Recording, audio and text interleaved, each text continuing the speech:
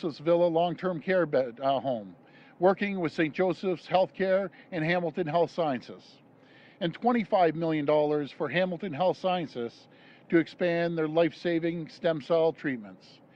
Before I hand things over to Minister Fedeli, I know there are a lot of people in this area who are looking forward to the motorcycle rally in Port Dover tomorrow, the Friday the 13th. Thousands of bikers go there. But folks, we just can't have thousands of people getting together right now. And it's just way, way too risky. Because right now, we're seeing the numbers all over the world, all over Canada, and right here in Ontario, they're climbing. And they're going in the wrong direction. It's concerning, it's alarming, and we have to stay on high alert. My friends, I'm asking people to be responsible. We've now learned that 8 sick people all attended 2 separate weddings. No one is immune to this virus. What seemed like just a small chance to see friends and family led to 17 confirmed cases. Now, folks, when we do the contact tracing and follow up, some of these people have been in contact with 50 people. Do the math, you know, that's 850 people, then those people. So that's why we're concerned. Even though it's small, it just spreads. This is how the virus spreads when we don't follow simple public health advice. We've implemented new protocols to keep people safe, protocols that allow us to celebrate life's special moments like weddings. But they depend on each of us doing our part. If you're sick, please stay at home and get tested. Keep 2 meters apart, wear a mask, and please don't gather in large groups. And my friends, I know that we're all tired of this pandemic. I see it. It's pandemic fatigue out there. But we need to stay strong. We need to stick together. And that's how we'll get through this, by sticking together. Thank you, and God bless the people of Ontario. Now I'll hand it over to Minister Fedeli.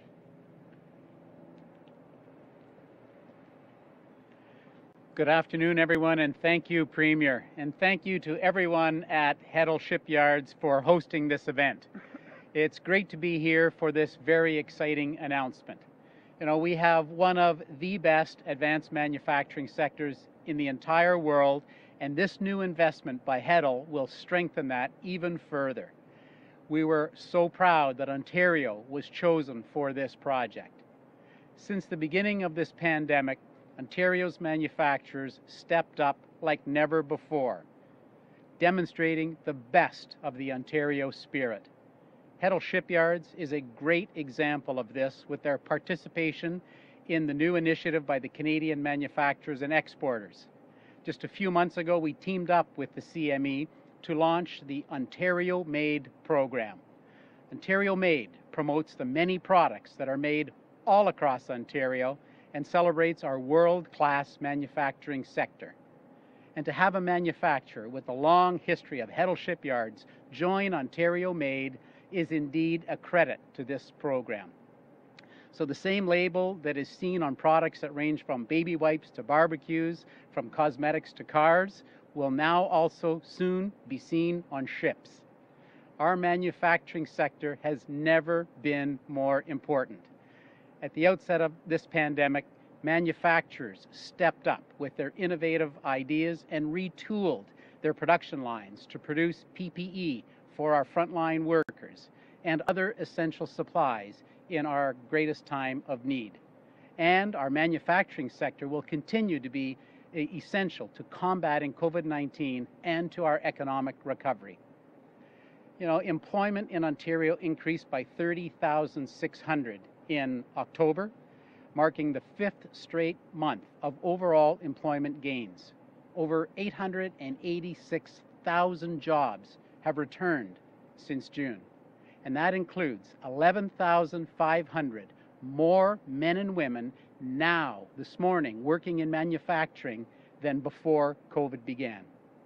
Our economy is continuing to stabilize, but there still is more work for us to do. Attracting significant new investments from companies like Heddle Shipyards not only creates new jobs for the people of Ontario, it also enriches our province's advanced manufacturing sector. Congratulations to everyone at Heddle Shipyards on this great announcement. Thank you, and I'll now pass it over to Minister Phillips.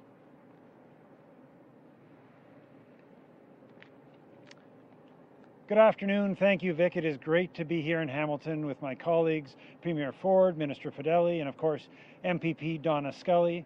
I'd also like to thank Sean Padullo, the president here at Heddle, and Mayor Eisenberg for showing us a good reception here at this great event. On Thursday, I introduced Ontario's 2020 budget, the next phase of our government's response to COVID-19. Ontario's action plan: protect, support, recover. Our plan has three pillars. First, we're protecting people from the deadly virus by increasing our health investments to $15.2 billion. Second, we're building on our earlier relief to provide a total of $13.5 billion in direct support for families, workers, and employers, in addition to $11.3 billion in cash flow support. And third, we're removing barriers to recovery and providing $4.8 billion to protect and create jobs now and in the future. This next phase of Ontario's action plan brings our total COVID-19 response to $45 billion. We need to start working on recovery now, while protecting and creating jobs today.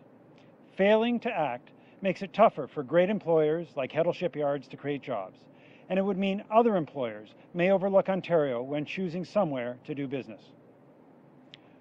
Our comprehensive plan to reduce Ontario's job-killing electricity prices is just one example of how we're protecting and creating jobs now and in the future.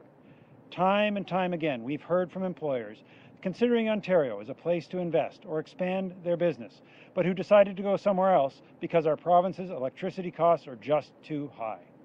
The problem is the result of unnecessary contracts signed by the previous governments as part of the Green Energy Act for electricity that Ontario did not need at prices that employers could not afford. A small number of people did very well from those questionable contracts, but the rest of us were left to pay the bills. For example, the price of electricity for commercial businesses increased by 118% between 2008 and 2019. That's more than 5 times the rate of inflation, and that's just too high.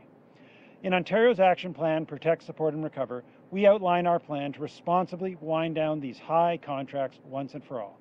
Removing these costs from electricity bills will save industrial and commercial employers 14% to 16% respectively starting this January.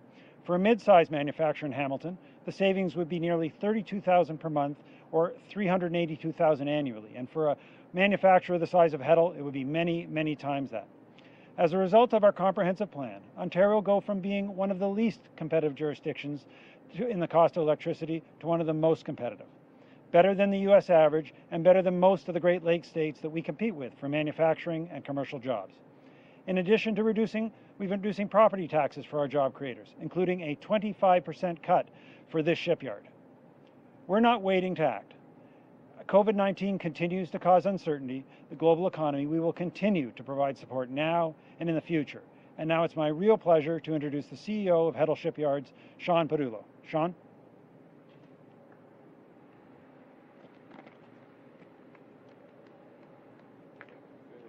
There we go, Sean. Good afternoon, everyone.